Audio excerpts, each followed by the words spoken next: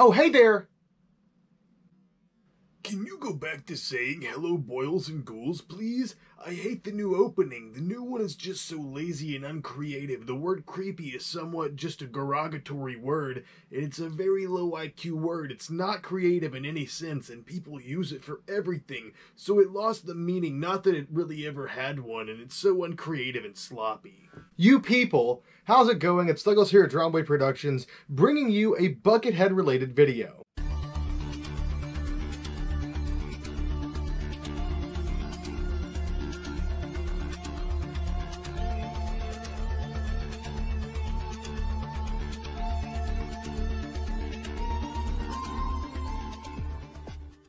It's been quite a while since we've done a Buckethead related video, and some of you who are new to the channel may not even know who Buckethead is. But I suggest that you keep watching, you might find a new favorite artist. Buckethead is not only one of my favorite artists, but he is one of the coolest and most inspiring artists of all time. He's released several hundred albums, and he's done hundreds if not thousands of paintings for fans, and he actually is a fan himself. And when I say he's a fan, I mean he's one of us. He is a huge horror and monster nerd. He collects tons and tons of masks. He did home videos of unboxing products in the 90s when no one was going to see it at that point in time, and just before anybody was doing that kind of thing.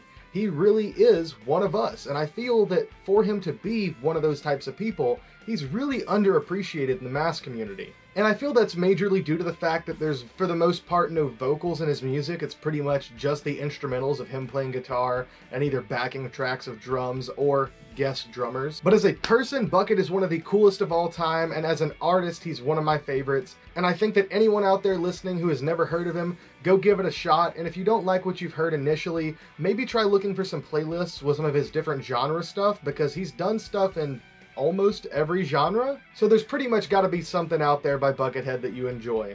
But regardless, today we are going to be talking about a couple of Buckethead items. And the first item that we're going to be taking a look at is something I scored a couple of months ago. I haven't shared it here yet just because it felt like a weird thing to do a solo video on. So I just kind of waited until I could get a couple of other Buckethead things to throw it in. But it is a pretty significant piece if you are a Buckethead fan or collector. Here we have an original 1990s KFC bucket, and this one is in perfect, immaculate condition. This particular bucket belonged to another huge Buckethead fan and collector, and he actually was a Screaming Ghostface collector as well, Mr. Byron Nix.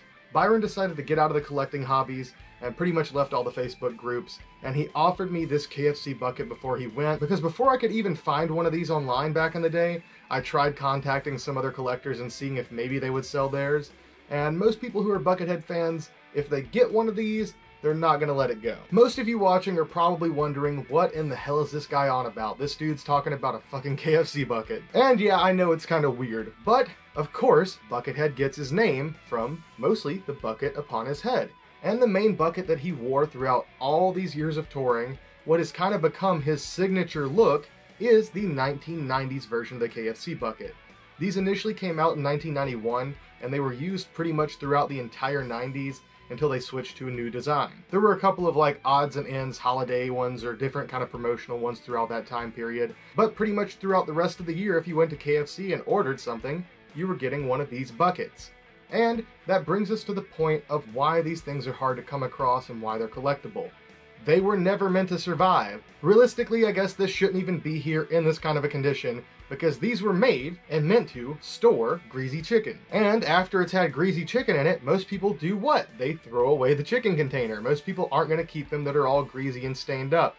Though some people do, and that's why they pop up now. But occasionally you can come across one like this that is absolutely, and I mean absolutely, like brand new white, no stains, no issues, no problems at all. You know, it's basically like an old stock KFC bucket. And by the way, any of you out there watching who are Screaming Ghostface collectors, I know you guys are always in Goodwills or just different stores, yard sales, stuff like that, trying to find old vintage masks. If you come across any of these, and I do mean it does not matter what the condition is, if it's crushed up, bent up, misshapen, I want it. I'll use it for an art piece, I'll use it for like a Buckethead display, something like that.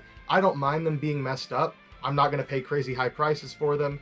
but I would definitely like to get some messed up ones because right now I just have some mint condition copies. Alright, the next item is something that I ordered from the Buckethead Pike Store. If you guys are interested in picking up anything from Buckethead directly, he does have a website which I will link in the description down below. And you can buy paintings, CDs, vinyl, sometimes he does like painted buckets or masks that are signed, 8x10 photos. He just does like a lot of random stuff. You really never know what he's going to throw up on the Pike site, so it's kind of usually worth it to keep up to date on that if you're a Buckethead fan. But this was something I ordered a while back. It was kind of a weird, I guess, gag purchase. With the way that Bucket did it, I thought that maybe there was going to be kind of something special going on here. And I mean, I guess there kind of is, but anyways, let's just look at the item. I think it was in October of last year, maybe. I can't quite remember. But Buckethead posted this up for sale. The Haunted Horror Sounds of Buckethead Land. And it's obviously a vinyl here. And it said when you ordered it that it was an empty LP sleeve and you could get it signed or unsigned. Now, that was a bit peculiar to me because I'm like, I don't know why he's selling it just the empty sleeve with no record inside. Maybe they're having a problem with record manufacturing, but he needs the money, so he's selling the sleeves and he'll offer the record separately. I really didn't know what was up with that. Maybe it was going to be a shaped disc, I don't know. But I went ahead and ordered it because it sounded freaking awesome. Obviously, I love like old horror movie soundtracks or even just like Halloween party spooky sound kind of soundtracks. And I thought this was going to be something like that, but done by Buckethead. And that's not what we got at all. It literally is just an empty vinyl record sleeve. The artwork here by Frank and Seuss is really, really cool. I love the artwork. And it is signed on the bottom by Buckethead. And if we flip it to the back, it's completely black except for a personalized drawing by Buckethead. So this is some original Buckethead artwork. And I believe all of these were completely different. Some of them are just like random zany characters that he's drawn, whatever. But I was one of the ones lucky enough to get it, and this thing looks awesome. This is one of the best self-portraits of Bucket that I've seen him do, and typically it looks more like this on my wrist whenever he's signing or doing the self-portrait logo. But this one actually has a bit more definition of the mask. It's pretty cool. The big complaint I have is it's kind of just a gag gift, I guess. Maybe the joke is that the haunted sounds of Buckethead Land are nothing, because Buckethead Land doesn't really exist. I don't know if that's the joke, or they literally just wanted to sell like a 12x12 art piece. I don't know. Part of me still holding out that maybe one day we will get a real release of the Haunted Horror Sounds of Buckethead Land. But at this point, it doesn't look too promising. Alright, and now we are down to the final piece, which I'm very, very excited to share with you guys. This is for sure one of the coolest Buckethead pieces in the collection. This piece was gifted to me by my friend Paul Gilroy. Paul is also a horror and metal fan, of course, and Paul had a very unique opportunity and seized that opportunity. Here we have a 1986, so not quite the very, very same mask that Buckethead used primarily, but still it's pretty much a Buckethead mask. We have a 1986 Cesar blank white male signed by Paul Gilbert. Paul Gilroy went to a Paul Gilbert concert dressed as Buckethead in a pretty damn convincing Buckethead cosplay, might I add, and met him afterwards and brought a couple of these masks to get signed. One for me and one for himself.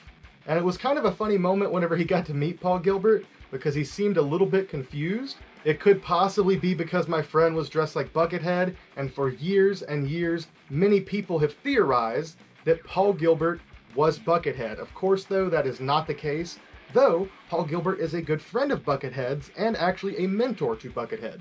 So he seemed a little bit thrown off by that, but then Paul's like, no dude, I just want you to sign it because of the connection you have to Bucket. So it seemed that this was actually one of the first Buckethead items or Buckethead masks that he's ever been asked to sign. So he was a little bit taken aback by that and the costume, but he said it was a very convincing costume. Took a picture with him. I'll throw that picture up now. And of course he signed both masks, no problem. And then Paul, being the nice friend that he is, sent this one over my way. So now I would really like to try and get Buckethead to sign this, and then if I can go meet any of Buckethead's other friends in person, like Brain or even Maximum Bob, you know, even if I could maybe meet, you know, Colonel Claypool, or Les Claypool as he's more commonly known. But yeah, I think this would be a cool mask to try and just get covered in signatures from maybe Buckethead himself, but at least some of Buckethead's surrounding friends. That would be a really, really cool piece to have. But anyways, guys, with that being said, I think that does it for today's video. I know not a lot of crazy stuff, really, or it's not that crazy if you're not a Buckethead fan or collector, but these are some really, really awesome, nice items to add to my Buckethead collection. Huge thank you to Byron for selling me that bucket, though it is kind of sad to see you leaving the collecting world.